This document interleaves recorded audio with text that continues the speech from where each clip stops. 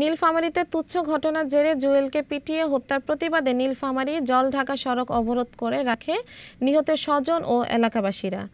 দুপুরে ঘটনাস্থলে পুলিশ গিয়ে জড়িতদের গ্রেফতারের আশ্বাস দিলে অবরোধ তুলে নেন বিক্ষোভকারীরা।